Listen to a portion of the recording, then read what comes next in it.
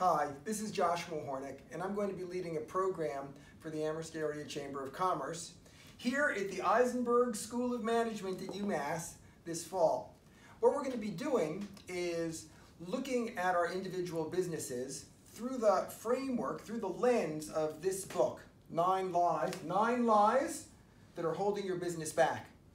And what we'll be doing is looking at each of the 9 lies and seeing how they might be playing out in your business so that you can correct them and improve your business and be more successful. I expect it's going to be a lot of fun, and I look forward to meeting you in person.